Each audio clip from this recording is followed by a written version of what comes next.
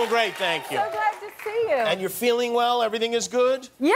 Good, good. Why do I look sick? No, you know, you've had some things, and I'm a few things here and there. Yeah, I'm good. You last night yes. got a shout, kind of Elaine Bennis in a way got a shout out. Yes. During the, well, let's show that clip so people know what's going on.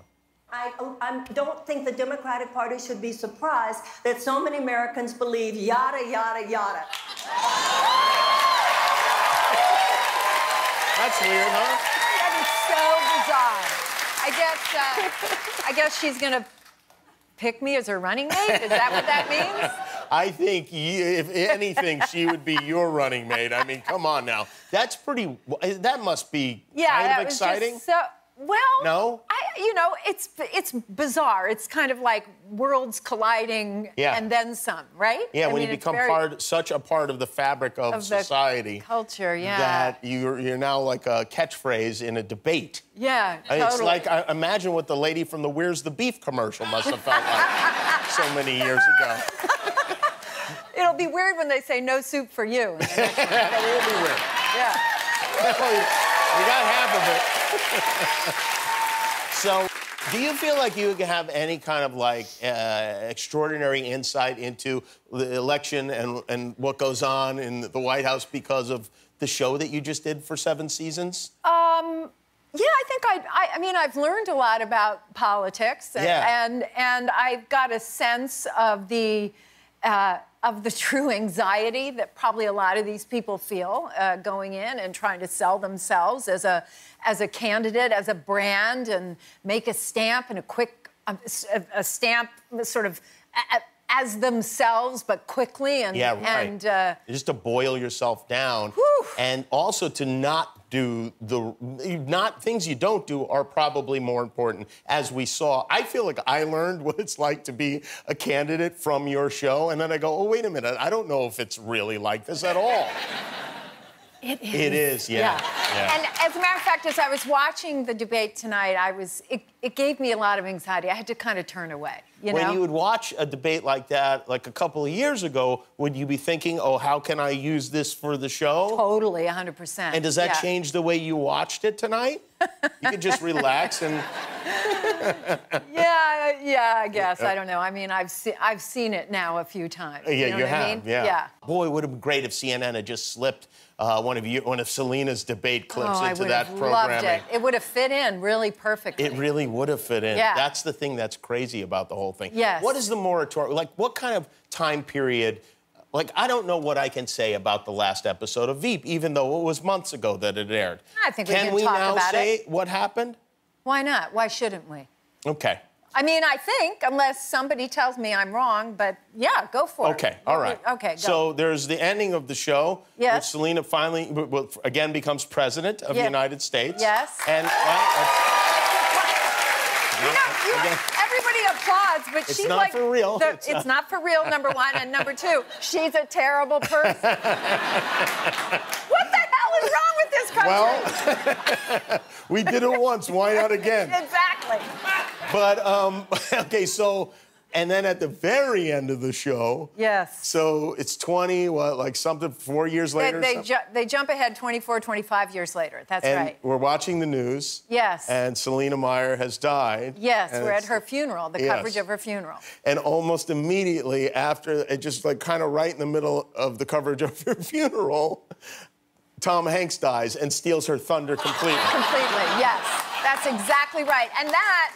Incidentally, I love that joke so much because we spent a lot of time talking about his iconic career and within the context of the show. And, of course, it is an iconic career that he's had. But it was a callback, in fact, to the pilot episode of VEEP in which we reference Tom Hanks and what if something that Selena did gets bumped out of the news cycle, if something bad happens, like if Tom Hanks dies, and everybody looks at, actually, it was Matt Walsh playing the character, like saying, why would you say something like that? Tom Hanks is not going to die. And then, of course, we use that joke at the end of the episode, which What is I was really great. wondering is if Tom knew he was going to die on the show. So get a load of this. Okay. So we're in the final mix for the show. We've locked pictures. So this is, you know, we're about to turn it into HBO, and then it's done. You can't touch it. And we're listening to the playback, and one of our producers says, hey, who talked to Tom about this? And we all sort of looked at each other, and we had all forgotten to be in touch with Tom Hanks. And so, I mean, we had gotten permission to use clips from his movies and stuff, and so all of a sudden I was furiously writing emails, an email to him, email to his agent, texting him, trying to reach him, because we were under the gun. I mean, literally, really, we had no time. And fortunately, while we were in the sound mix, within about 20 minutes, I heard back from him, and the first thing he said was, absolutely, I explained to him the joke, and he got it completely. And then his second thing was he was complaining that he wasn't cast as the abortion doctor in an earlier episode. Oh, really? Yeah. Yeah. So it was a lose-lose for Tom. Exactly. No, but he was a really good sport about it. Well, yeah. And that's a good sport when you're calling to somebody to tell them that they've passed away, and they handle it well. Well, that's why he's America's most beloved, I guess. Exactly. All right, when we come back, we're going to see a clip. I'll let May remind you of what happened on television tonight. Julie Louis-Dreyfus is here. We'll be right back. Tell you something about justice, Senator. When I was coming up as a lawyer, I didn't have to remind everyone I was a woman every 10 seconds because they never let me forget it. I smiled all through the casual grabbing of my behind and all the secret meetings on the golf course that I wasn't invited to. So how about giving a little thanks to the women like me who built the ladder that you use to get up onto your soapbox? How about for once in your life, you stop whining, you stop complaining, and just man up? Because yeah, that's right, you heard me, man up. That is Julie Louis-Dreyfus in VEEP. It's over, there's no more VEEP to watch. But if you haven't watched it, go back from the beginning and watch it all the way through to Tom Hanks' death. So I know this is maybe embarrassing, but you've got 8 Emmys for acting. You've got 11 Emmys total. Thank you. You're tied for the most acting Emmys ever from any comic actress, right? Or any actor, male, female, no matter what. You're tied with Cloris Leachman. Bless her heart. Who is 93 years old. Yes. And are you looking forward to really crushing her in September? Is this... She's going down. Remember Cloris Leachman in Young Frankenstein? Oh, fantastic. Oh, my God. Frau Remember... Blucher. Yeah. He was my boyfriend. Yeah, she was great. She was incredible. Yeah, and you're better, though. You know, you're going to be ahead of her. No. It is the number of awards that really... Matters? Yeah, matters most. I'd asked where you keep all these awards, because you have so many Emmys, and there's only one trophy that you display in your home. Yes. You know? And that is this one right here. Explain what that is. I'll tell you what that is. That is, I got a star on the Hollywood Walk of Fame a few years back, and they misspelled my name. And for true. It was the most extraordinary moment, and so I had them, they had to fix it, and I said, save the misspelled part, that Julia Louis-Dreyfus. And so I have that, and it's a prized possession of mine, and it's just a good reminder to keep me in my place. Yeah. Yeah, it's good, isn't it? Yeah, it's great. They jackhammered that out beautifully, too. You also, a great award, especially for a comedy actor, is the Mark Twain Prize, which you received last year. Yes. And that's a big deal. It's at the Kennedy Center.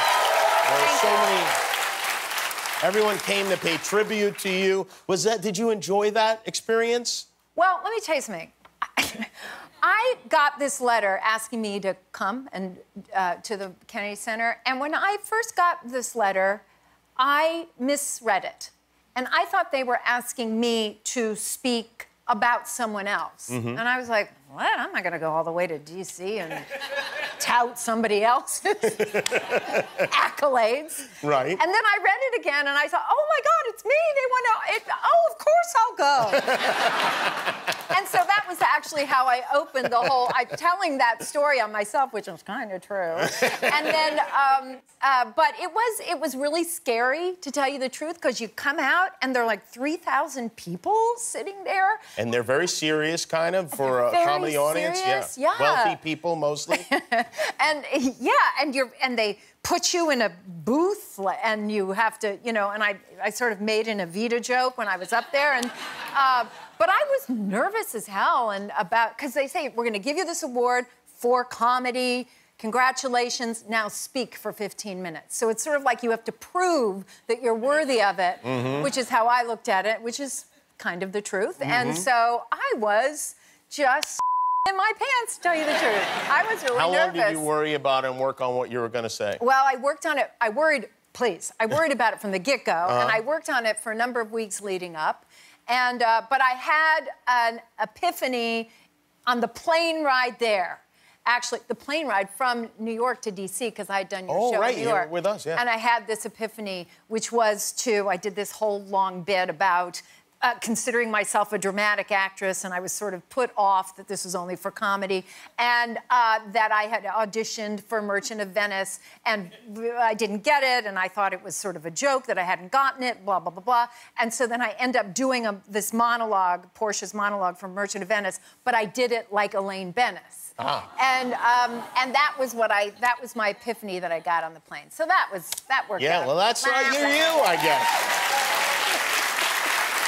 Well, it's great to have you here. Thank you. I'm so happy to be here. I hope you beat that Cloris Leachman at the Emmys. She's worn this crown for too long. Julie Louis-Dreyfus, everybody. The final season of VEEP is on HBO. We'll be back with Steve Martirano.